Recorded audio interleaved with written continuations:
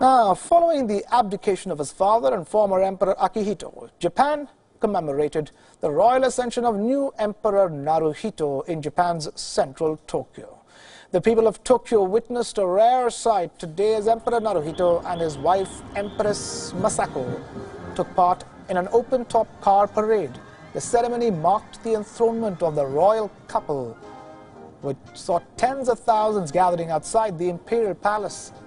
Naruhito and Empress Masako earlier greeted well-wishers from the Nijubashi Bridge as the crowd shouted cheers of Banzai or Long Live for the emperor in unison while waving Japanese rising sun flags.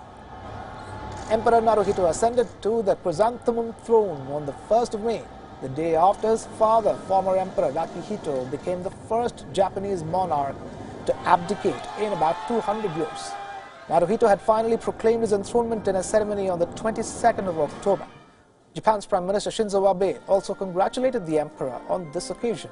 The parade is the first one for the couple since their marriage in the year 1993, as the celebration was pushed back nearly 3 weeks in consideration of the hardships people have been suffering in the wake of the deadly typhoon Hagibis last month.